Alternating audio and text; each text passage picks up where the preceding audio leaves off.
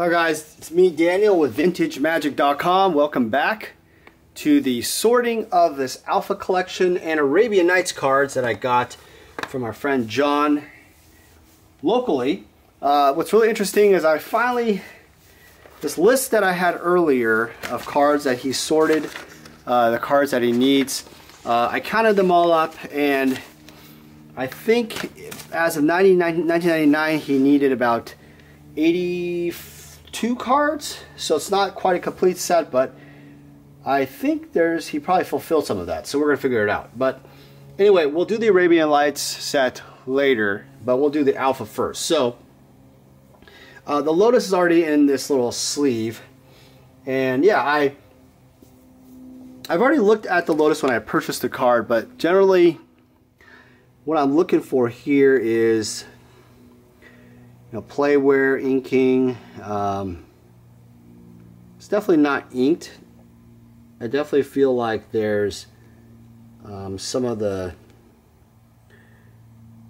I feel like there's some playwear on it for sure. It's light. I mean, I feel like this would grade an 8 for for Beckett, just because I know they're grading quality. 8s, you know, to some of you guys would be like, well, that's near mint to mint, but that's not necessarily the case and how it works, because there's centering, corners, edges, and surface. Surface is actually pretty good other than the playwear, but so the problem with Beckett is they sometimes, it depends on the grader too, subjectivity. What do they give the surface of the card, and you know, like, or is it an edge wear? That's the problem. So they either ding one or the other. That makes sense. Alright, so we'll just start sorting the cards. And I'm just going to put them by land and everything, if that makes sense. Land, artifacts, and everything.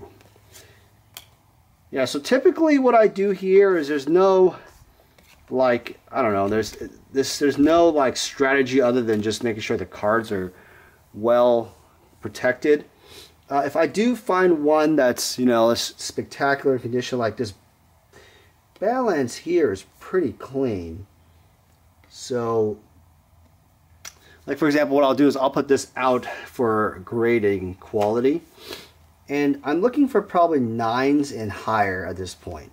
The 8s, 8s, 8.5s, borderline cards, I'd probably be more interested in selling them as ungraded, primarily because I don't see a value in not only spending the grading fee, but it doesn't sell as well when it's graded, when it's lower grade. And people actually, when they buy them, they will actually go off and crack them out if they are just more playable. So there's actually no value whatsoever. Probably one of the greatest misconceptions of Magic cards is people feel like, oh, if it's graded, it has to be worth a shitload of money. And that's definitely not the case. That's not how it works. So I'm basically doing some basic stuff here. So anyway, this particular collection had a nice assortment of cards. Overall, I thought it was just that, you know, the guy was a really nice guy too, and there was some personal stuff he had going on, but I feel like it was, you know, a fair type of arrangement. These type of cards also will take quite a bit longer to sell if you were to maximize as a retailer situation. So keep that in mind. People often think, oh, just because they are alpha or, you know, just expensive cards, that they're just going to fly off the shelves, and that's not how it works. Usually how it works is that if the cards are less expensive and they're more playable, like kind of standard cards, there's more high frequency, there's more demand, then they will probably sell faster off the shelf than the older cards. And that's how it works. There's no way you can go around it. That's how the market works. Now, some of you be like, well, okay, fine, you can just sit on them forever, Dan, and you just never sell anything if you don't want. Sure, that's possible, but that's not how you stay in business. Okay, this is interesting.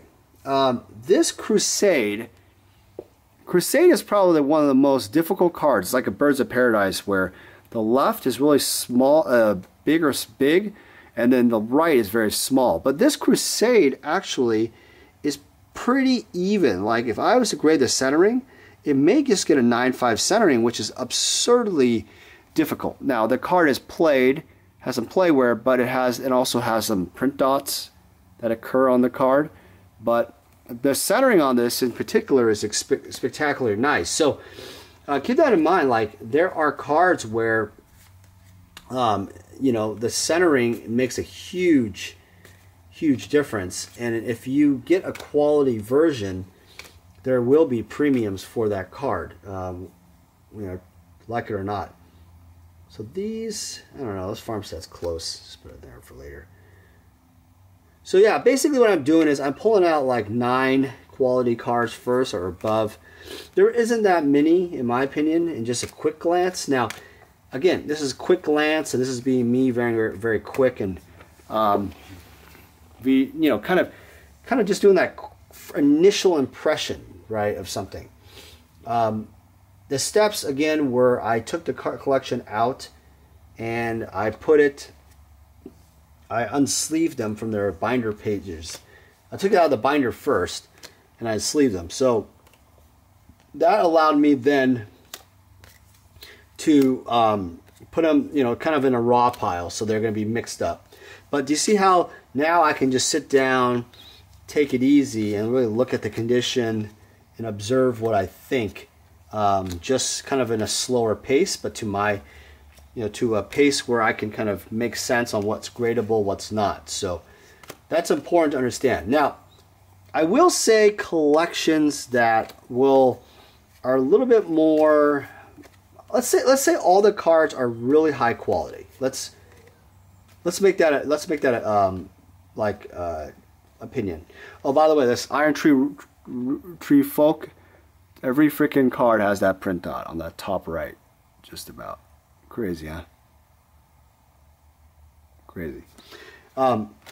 Yeah. So I always, you know, what I do is, you know, I want to make sure that when you're buying something, you want to look at condition very carefully, and you want to make sure that you're getting a value where you know that you can protect yourself. I think a lot of people, when they buy stuff, they sometimes either give the grades way too low or they give them way too high, and there needs to be an ability from the person buying. If you let's say you're a card store and you are have buyers, you need to train them on what to look for older cards, especially if you are in the market for buying older cards. I say this because there's a lot of problems with buyers these days, and they don't know what to look for, which makes it really bad because you end up buying not only fakes, but the qualities are really bad. So I'd be very careful if you are a card store. That is something to look at. This Underground Sea here is it's not bad, but I mean, the surface is clean, but the edges a little bit play. This gentleman, now another thing about Underground Sea, by the way, is almost every single one that I've ever seen has 2 little white dots, like on the black border right there. Very distinctive of the Alpha. But another thing what this guy told me was for his Alpha, because he started in the dark, so basically what happened was he purchased them from eBay back in the day. So this is incredible because back in the day, I mean, obviously this stuff was dirt cheap, but he would just fight for it on eBay. And you're probably wondering to yourself, why in the world did he just not buy everything? Why did this gentleman not have unlimited money? Apparently it's cheap compared to before. Why didn't he just buy everything? And the main reason why, guys, is because, like I was said in the video with him, in that video I met with him, it's actually back in the day prices, they were expensive relative to the time that you were in, the era you're at. So just because they are, you know, I guess a fair, I mean, dirt cheap, obviously, compared to today, you have to keep in mind, everyone, that the prices were very, very, very, very different in terms of relativities. Like, so a gallon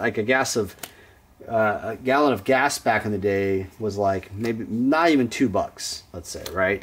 Not even, maybe $1.10, you know, something like that. $1.10 versus $3 to $4 now. Now, you're probably saying, well, who cares, guy? Dan, this is just gas. And gas is gas, but you know, gas is a cost of living. Gas is part of your living expense. So if you don't account for it, you're going to get, you know, it all adds up, you know. And then when you talk about magic cards, you know, let's say $100 for a box of beta, or back then it was a little bit more because he wasn't playing right in the beginning of beta.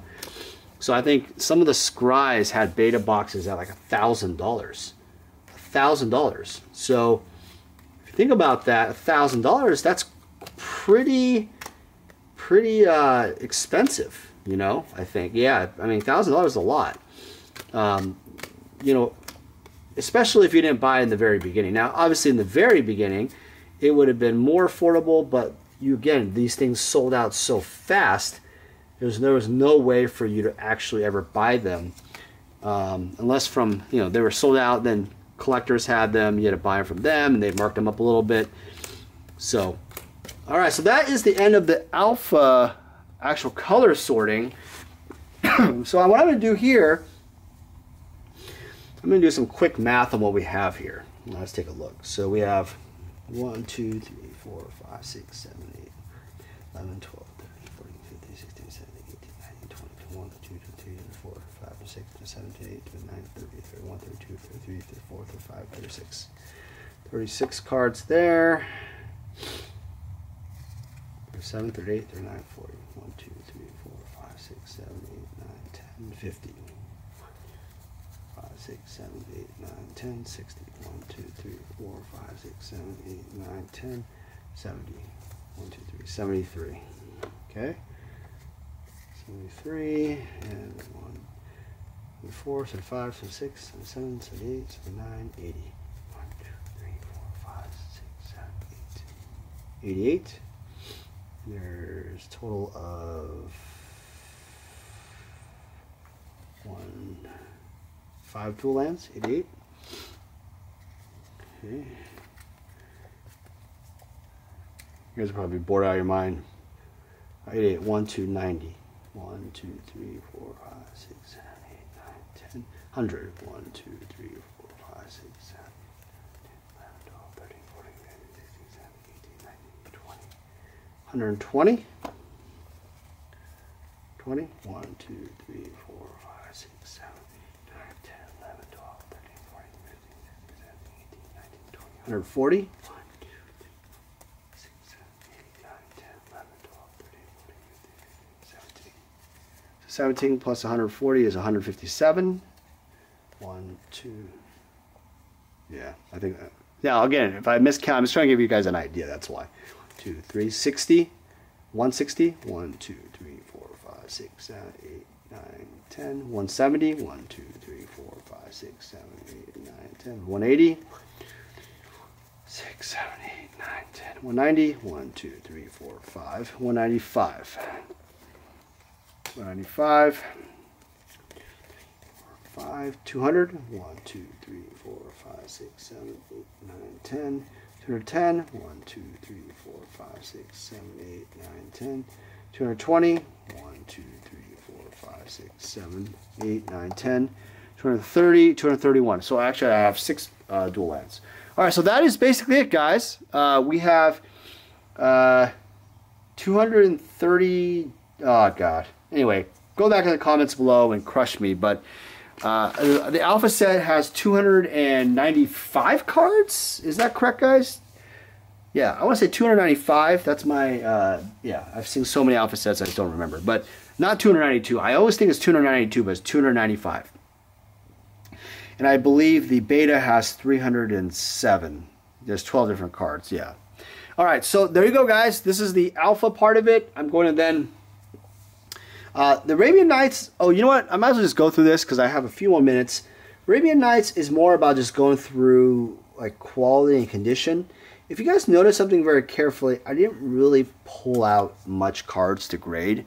It's like 4, and that I would get 9 or 9.5 quality from quick glance. I mean, I did see a few that are more borderline, and this Arabian Night set is definitely better than the Alpha set. I feel like this library is not bad actually. Yeah, this library is a 9 or 9.5. I don't know, probably 9. Has a little thing on the edge, but the Jazam is a 9. The Arabians are not as bad. I mean, some of them are a little bit played, like this Guardian Beast is really played. Now that's HP. That's MP to some people, but that's HP. MP to Rudy. That's mint condition for Rudy. You know what I mean? Drop of Honey is Sign. It's a little bit wear, but yeah, those 2 cards are solid. Bazaar is like a like an 8.